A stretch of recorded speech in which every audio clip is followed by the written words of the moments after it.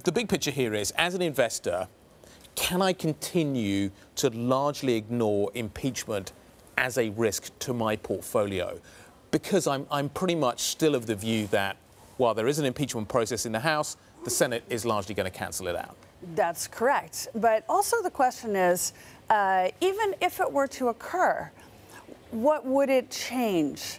I mean, we're coming into an American election anyway, so we have uncertainty anyway about who the next president's going to be, although right now it's looking a little likely that it may still be the same president.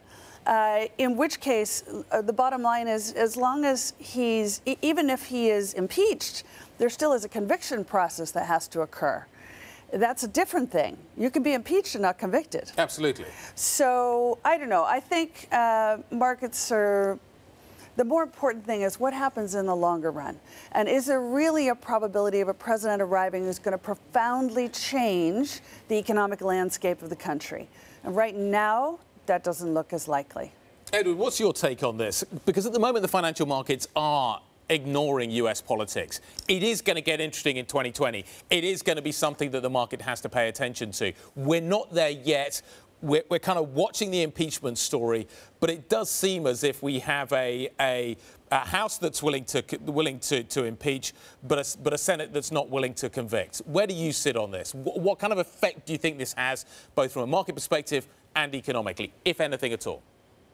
Not only are markets ignoring American politics, Americans are ignoring American politics. It's increasingly clear that this is just a big political stunt.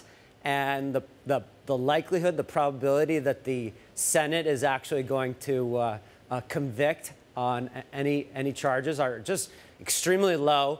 If you look at election betting odds, the probabilities of various things, including the president serving his full term, it's well over 90% at this point, the highest in his presidency. So I think it's just a big political charade. People are all up in arms about it. But as a practical matter, I think most market participants are saying it's not going to happen. And why even pay attention to it?